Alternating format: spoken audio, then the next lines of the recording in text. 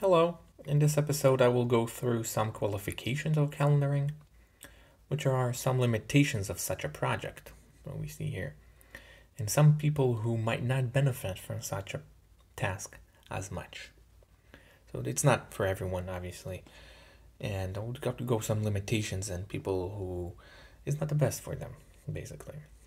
So this is not for people who will not have the time or will to do such a task. I would still recommend trying, but it's probably not the best fit for you. If you're not going to invest the time or you don't have the will to do it, don't force yourself into it. It's probably not the best. I would still recommend trying because I think any idea or some data will give you a better sense. And even if you're gonna fail, it's still good. But it's good to know going into it. This is not the best fit for people whose life are unpredictable and consisted of small windows of time.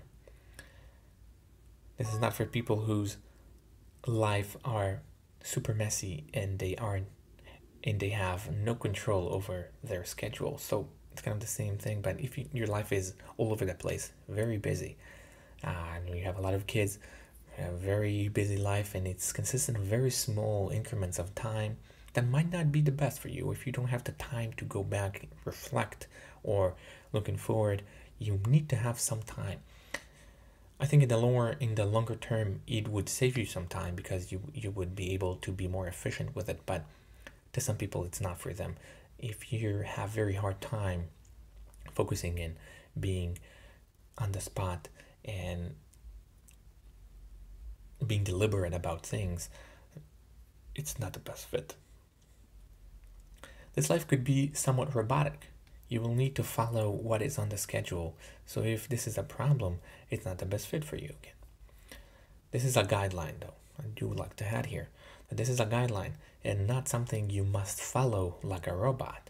It's a dynamic calendar that tracks your day. So even if it feels robotic, first of all, we want to be that way. And after a little while, you understand that you have that wiggle room and you can change. You have total control over it. It's a dynamic calendar. It tracks your data. It tracks your day and everything. So it is something you want to take into account, but it would feel a little bit robotic. And some days, especially those busy days that you have to follow a schedule, it would feel a little bit robotic. So if this is a main issue here, again, that might not be the best fit. If your life has more than 3 to 4 distinctly different repetitions or schedules, that's going to be a little bit harder for you. Because as I talked in previous episodes, there is this repetitions idea, which is, as you can see here, during the week there is one repetition, which is the same thing as, for example, breakfast and work and lunch are in the similar times. And then we have weekends. So the basic rule of thumb is if you have more than 3 to 4 of distinctly different schedules or routines, that's going to be very hard because rescheduling would be harder. It's going to be very complex.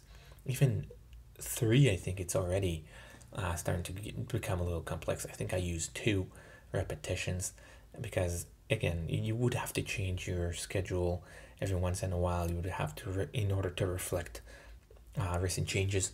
So if you have more than 3 to 4, that's going to create a huge mess and it's going to be much harder. More power to you if you're into it, but that's going to be harder. This will take time. I'm not going to lie to you. This project is going to take some time. It might get annoying at times, but it's worth it. This is not a quick fix. It's a continuous process. It takes time. Again, being honest here, I am investing some time into it, and it definitely takes some time. But overall, I think it's worth it. It's a process. It's a continuous work, but again, worth it. Calendaring can take some time, especially in the first few weeks until getting used to it. But again, it would definitely be worth it in the long run. First weeks are the hardest when you try, tweak, understand it, and every new system has a learning curve. It takes some time to get habituated to a new system, But with time, you get used to it. You know the system, you know how it works, you know how to deal with it, and it will going to take less and less time. Every once in a while, you would do rescheduling and you change things, and it would take a little more time. But overall, it would give you more time. You'd be more efficient. You would be more on time. You know what's going on, and you won't miss things. So overall, I think it's a great tool. So that's it for this episode. Next episode will probably be for pros or Q&As. I'm not sure, but there will probably be at least 2 episodes on Q&As. So see you then. Thank you.